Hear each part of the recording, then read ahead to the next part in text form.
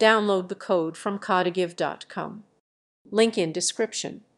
To add HTML code to your Facebook page, it's essential to understand that Facebook does not directly allow custom HTML for security reasons.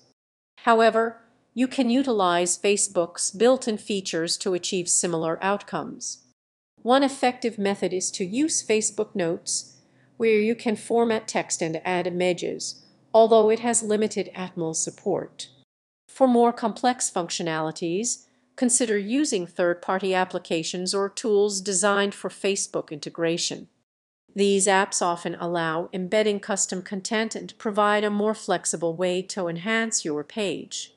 Additionally, you can create a Facebook page tab using a web hosting service that supports HTML, which allows you to display custom content through a dedicated tab on your page. Ensure that any external links or apps comply with Facebook's policies to avoid potential issues.